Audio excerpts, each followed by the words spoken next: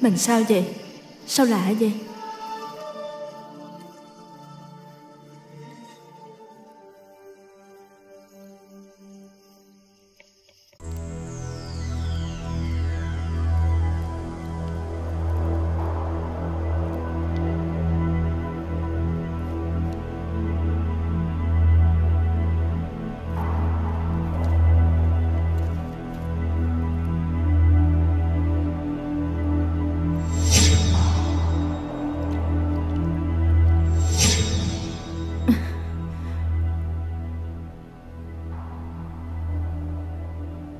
Không biết anh ta có vợ con gì chưa? Người đàn bà nào mà làm vợ anh ta chắc là sẽ hạnh phúc lắm.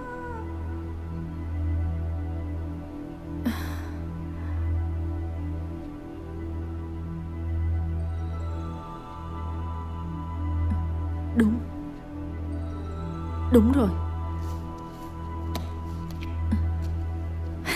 Một người đàn ông lực lưỡng chắc chắn là sẽ giúp mình đạt được mong ước. Mình sẽ không bỏ qua cơ hội này đâu. Sẽ không bỏ qua đâu. Đúng rồi.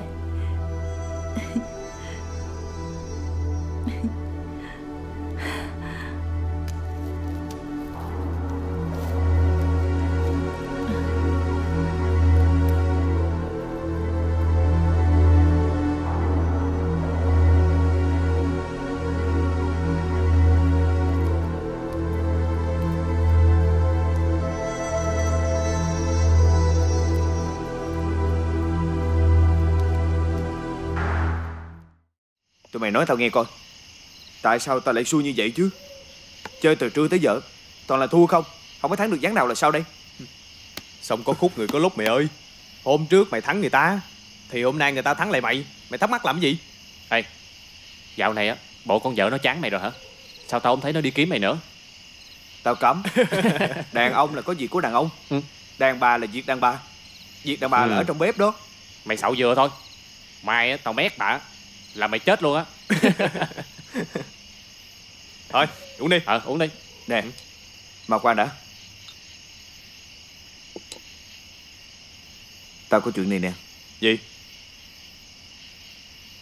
Tụi bay làm ăn với tao một chuyến được không? Làm gì?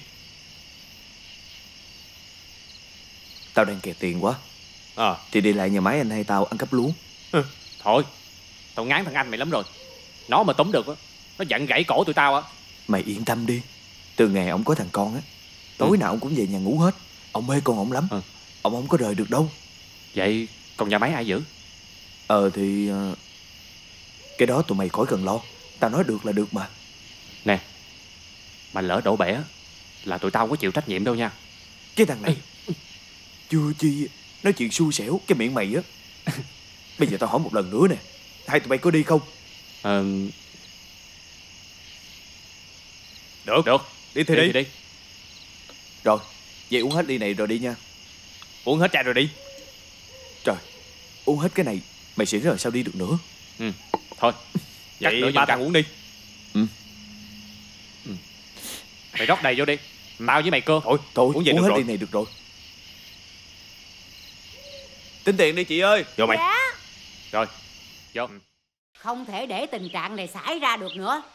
Hai anh em bay á, bây giờ phải thay phiên nhau chăm sóc nhà máy. Không thể tin tưởng người ngoài được. Tại sao mất mấy dạ lúa một cách kỳ lạ như vậy? Con cũng thấy lạ. Nếu là ăn trộm thì sao cửa nẻo còn nguyên? Hay là hôm qua mấy người đi xây lúa cố tình để lộ mà anh không để ý? Không thể nào. Sao lại không thể chứ? Nè, dạo này tôi thấy anh làm việc ở nhà máy mà tâm trí anh để hết ở nhà rồi. Không. Thôi, bây giờ hai anh em con á phải lo điều tra dò hỏi coi mấy cái dạ lúa nó chạy ở cái ngã nào. Nghe chưa? Thiệt tình, giao cho đứa nào làm cũng không xong hết á.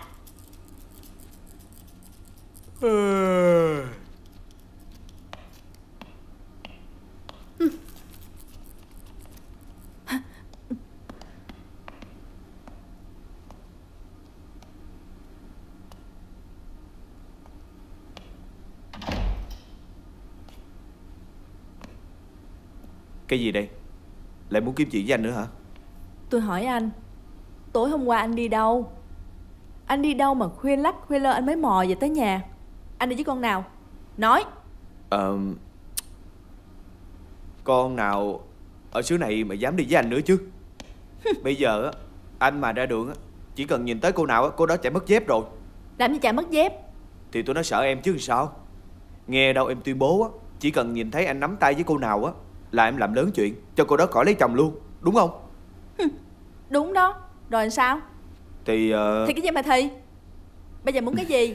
Muốn cua con khác nữa chứ gì? Muốn lấy vợ hai hả? Tôi thách đó, lấy đi.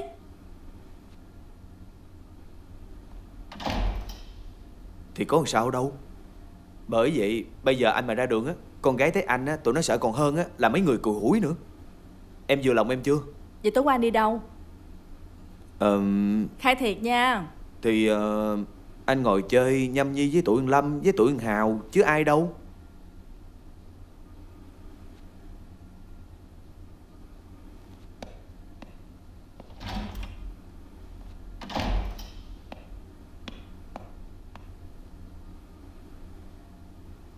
Mấy già lúa đó là do anh lấy đúng không?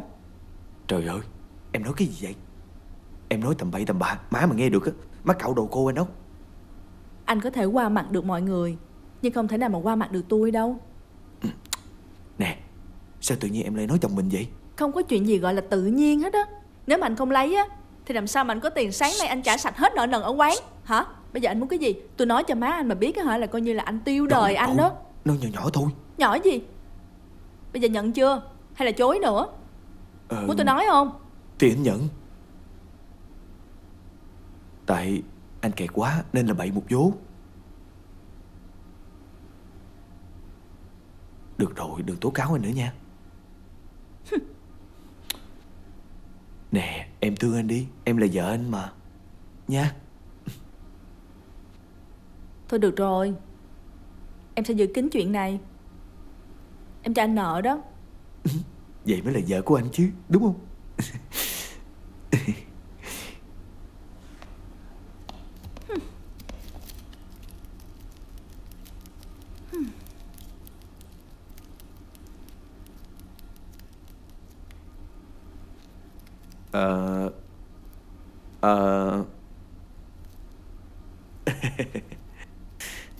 Làm gì mà nhìn anh dữ vậy?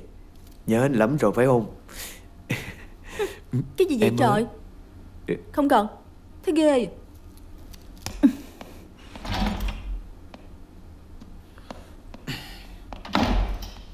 Đúng là con đàn bà.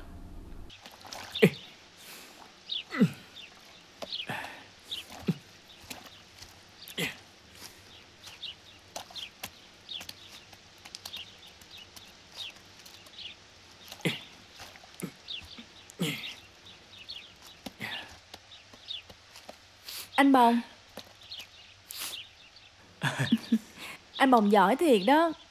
Kể từ khi mà anh về đây chăm bón những cái cây này á, thì khu vườn của nhà tôi á xanh lên hẳn vậy. Cảm ơn mợ ba đã khen. Trời đất ơi, mấy cái trái nhãn này ngon quá à. Mợ ba à? Hả? Để tôi hái cho. Hái giùm tôi nha. Dạ.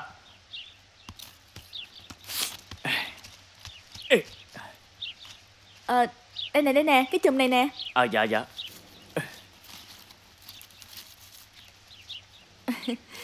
Cảm ơn anh Bồng nha. Chết rồi.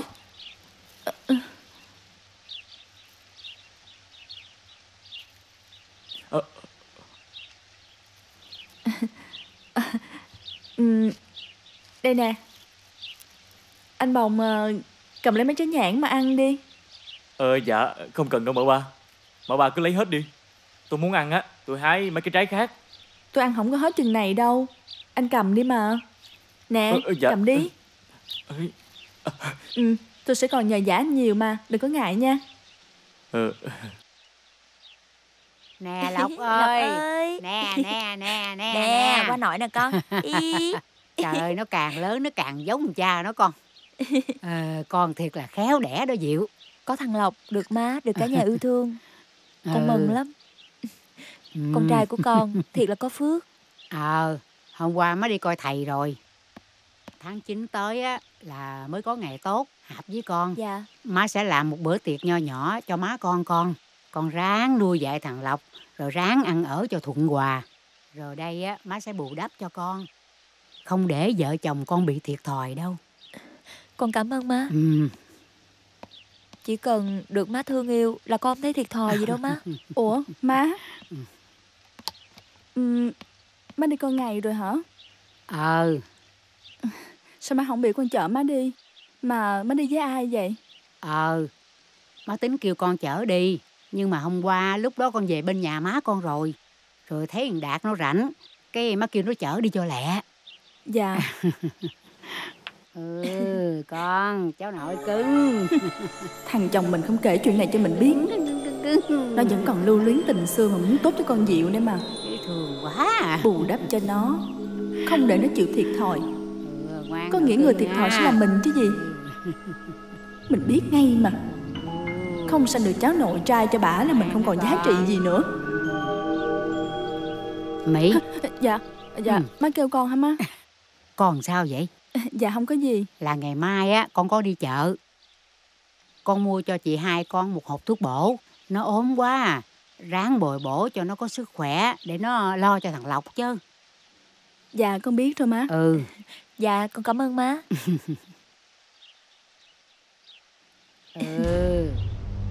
Bây giờ bà coi tôi là người ăn kẻ ở trong nhà này rồi, đúng không? Mỗi ngày tôi phải lo cơm nước, hầu hạ cả nhà, hầu hạ luôn má con của nó. Tôi không cam tâm. Không cam tâm đâu.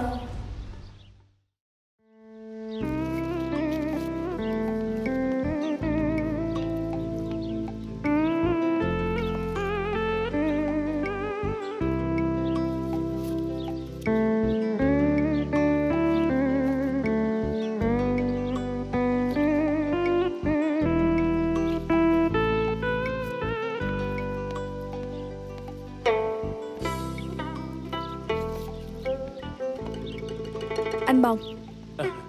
Dạ chào mợ ba. Ngày này anh có học không? Sao mà anh biết làm giỏi vậy anh Bồng? Dạ tôi chỉ học lớn thôi mợ à. Nhờ trời thương á, cho nên tôi làm gì cũng được hết á. Khéo quá chứ còn gì mà không được. Anh Bồng nè. Dạ. Tôi quên hỏi, chỗ ở của anh như vậy á, có cần thêm cái gì không? Dạ cảm ơn mợ ba quan tâm. Bà cất cho tôi cái chòi rộng rãi như vậy á là tôi mừng lắm rồi. Tôi không dám đòi hỏi gì thêm đâu. Mà cũng không có thiếu thốn gì hết đó mợ ba. Nếu cần gì á thì anh cứ nói với tôi một tiếng. Má chồng tôi giao hết quyền hành trong nhà cho tôi rồi. Anh đừng có ngại. Dạ mợ ba. Thấy anh siêng năng cần mẫn như vậy á, thiệt tình tôi rất là quý anh. Dạ cảm ơn mợ ba. Ở dưới quê anh Bồng đã có vợ con gì chưa? Dạ chưa mợ ơi. Nghèo quá, cưới vợ về á tôi sợ là khổ thêm. Cho nên á tôi tính đi làm một vài năm nữa, dành được chút vốn liếng, rồi sau đó mới về quê cưới vợ. Vậy sao? Dạ. Anh Bồng. Dạ. Tôi thèm ăn nhãn quá à. Khi nào mà anh Bồng rảnh á, anh Bồng ra sau giường hái cho tôi vài trái nhãn nha. Vậy hả? Để tôi hái liền cho mợ ba nghe. Để tôi tôi đi với anh. Má tôi đi ăn dỗ rồi, anh không cần phải sợ như vậy đâu. Mợ ba nói là tôi không phải sợ điều gì. Ý tôi nói là anh ngừng làm việc một chút cũng không sao. Không cần phải sợ má tôi la đâu. Dạ. Thôi mình đi nghe mợ ba.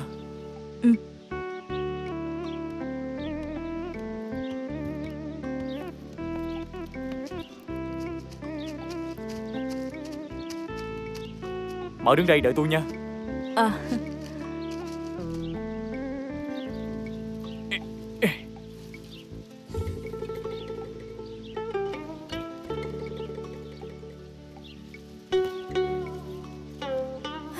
Trời đất ơi, sao mà ở đây nóng dữ vậy anh Bồng?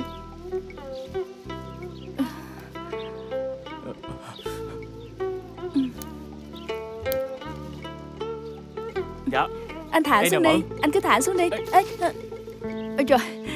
Dạ. Rồi, cảm ơn anh. Dạ, chết rồi anh ơi. Kiến nó bò vào người của tôi rồi. Ủa mà bà, có sao mà bà? Chết rồi, không biết nó ở đâu nữa.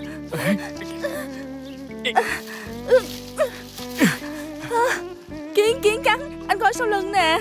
Đâu có thấy Đây con kiến nè, nào đâu. bên đây nè. Trời ơi, ở ngoài, trời rồi, nó bò ra đằng trước nè. Ở đây nè.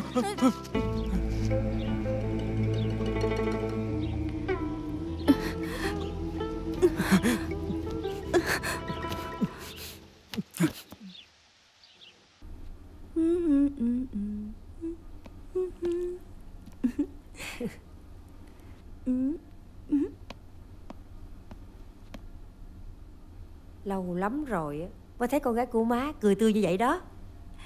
Kể má nghe coi, có chuyện gì mà cười tươi như vậy? Cái chuyện này á, con không thể kể cho má nghe được đâu. Đúng rồi, con cái lớn có chồng rồi, đâu có thèm tâm sự với má nữa. Má biết, con đâu có cần tới má. Má, sao mà con không cần tới má được chứ? Được má chồng cưng, cần tới người má để làm gì? Má à, má chồng á, muôn đời vẫn là má chồng. Ừ. Không thể nào mà so sánh với má ruột đâu. Con cũng biết điều đó sao? Chỉ cần thêm 1 năm nữa, con không sanh được cháu nội trai cho bả. Có khi bà bắt con trai của bả ly dị con, rồi cưới con nhỏ khác cho nó. Bộ lúc này quan hệ con với má chồng con không được tốt hả? Không có, má chồng con vẫn tin tưởng con và nghe lời con nữa. Chỉ có điều, nói chung là mọi chuyện sẽ trở nên tệ hại nếu như mà cái bà già đó không đạt được mục đích. Còn với con Diệu, bà đối đãi làm sao? Quan tâm nhiều hơn, dịu ngọt nhiều hơn, xưng hô má con với nhau rồi. Nè, bây giờ con tính làm sao? Không lẽ con cứ khoanh tay ngồi nhìn? Cái địa vị của con á, từ từ sẽ bị thay đổi đó. Con không đời nào đâu má. Khó khăn lắm con mới có được địa vị ngày hôm nay. Con nhất định không cho một ai có thể ngồi thay chỗ con đâu. Má đừng có lo, con có cách của con. Mà con có cách gì vậy? Nói cho má thử coi. Mà thôi, nó đã sẽ mất linh. Má cứ yên tâm, con gái của má không dễ dàng đầu hàng đâu. Đúng đó con. Má tin con.